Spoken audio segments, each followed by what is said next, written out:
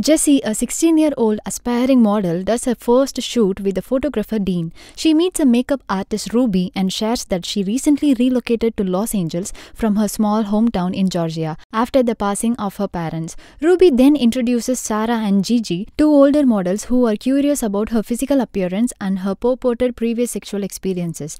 Jessie gets assigned by modeling agency owner Roberta Hoffman, who instructs her to pose as a 19-year-old and refers her to a test session with the renowned photographer Jack McArthur. Hearing that youthful Jessie's photo shoot was a success makes Gigi and Sarah envious. Sarah is present as Jessie attends a casting call from a clothing designer, Robert Sarno.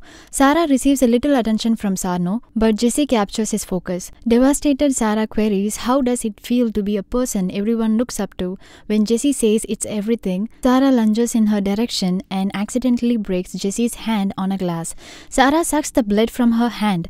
Jessie returns to her motel where she collapses and experiences abstract hallucinations. Sarno selects Jessie to wrap up the fashion presentation, which irks Gigi.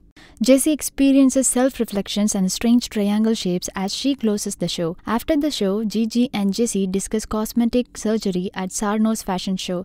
A noticeably altered Jessie heads up to a pub with Dean, where Sarno disparages and contrasts Gigi's surgical improved appearance with Jessie's inborn beauty. Jessie, who is now adopting a narcissistic character, resists Dean's attempts to depart after finding the talk to be uncomfortable. Lecherous motel owner Hank forces Jessie to sexually swallow a knife in her nightmare.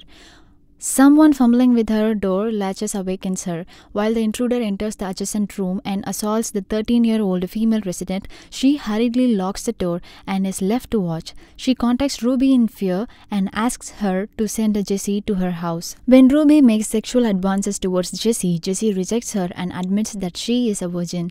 Ruby then goes to work at the mortuary as a cosmetologist, where she enjoys herself with the female corpse. When Ruby gets home, Jessie is now openly narcissistic. When Jessie runs into Sarah, Gigi, and Ruby, they chase her and make her fall into a large empty pool. Then, armed with knives, the women approach. They all take a bath in Jessie's blood after they have butchered and eaten chunks of her body.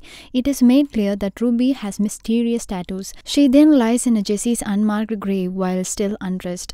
The following day, Sarah and Gigi go to one of Jack's photo shoot featuring Annie, a different model. Suddenly taken with Sarah, Jack dismisses Annie. Gigi becomes suddenly ill during the shoot and flees from the location. Sarah observes as Gigi spits one of Jessie's eyes. She shouts, "I need to get her out of me," with sorrow as she stabs herself in the chest with the scissors. Sarah returns to the shoot after eating the eyeball that was regurgitated after watching Gigi pass away.